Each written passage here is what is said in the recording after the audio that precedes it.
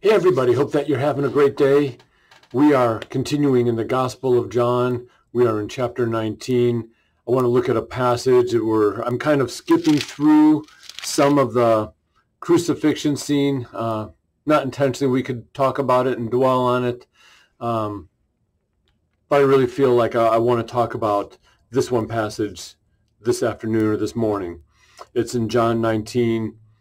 We'll begin in verse 23. When the soldiers had crucified Jesus, they took his garments and divided them into 4 parts, one for each soldier, also his tunic. But the tunic was seamless, woven in one piece from top to bottom. So they said to one another, "Let us not tear it up, but cast lots for it to see whose it shall be." This was to fulfill the scripture which says, "They divided my garments among them, and for my clothing they cast lots." So the soldiers did these things, and here's where I want to get to. But standing by the cross of Jesus were his mother and his mother's sister, Mary the wife of Clopas, and Mary Magdalene. When Jesus saw his mother and the disciple whom he loved standing nearby, he said to his mother, "Woman, behold your son." Then he said to the disciple, "Behold your mother." And from that hour the disciple took her to his own home. I can't imagine the grief that Mary was going through. I'm not worried about the disciples or even the followers, Mary Magdalene or any of the other women, but his mother. I've often told the boys, and you could ask either boy, who is your best friend? Who does your dad say is your best friend? And they will tell you, Mom. That's their best friend. And when I think about this passage, man, I get teary-eyed.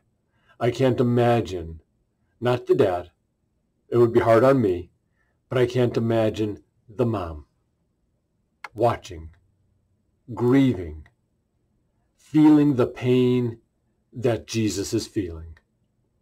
I can't imagine whether it's your nephew, whether it's your niece, whether it's a cousin, whoever it is, and you're watching them go through that, of the heartache and the pain. And then Jesus looks down, he looks at John and says, "John, that's your mom. You take care of her."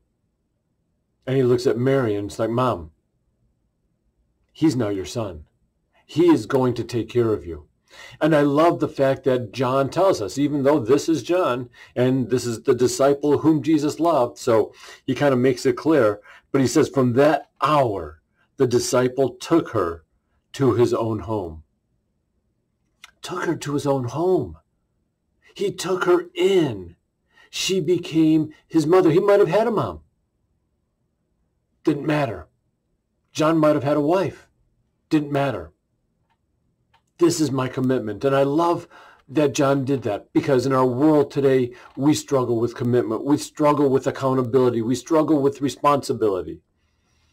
We want to have all the authority, but we don't want the responsibility and the accountability that goes along with it. And so I love the fact that John said, "You know what? I am taking her into my home, and she has become my mom." And I just wonder, how many people could we do that for? Maybe we don't take them in, but we look at them and we help them to know that they are wanted, that they are loved, that they are cared for, that they know Jesus is alive. Why? Because of the way we love. That's a great testimony. That is the greatest testimony we can give to the world. Yes, we can talk about Jesus, but if our walk and our talk don't match, then the world is going to see a dysfunctional Jesus, and they don't want to be part of that church. So let me encourage you. Reach out. Help others to see the love of Jesus. Practice humility. Practice his grace, because he will give you the power to do it all. Have a great day, and God bless you.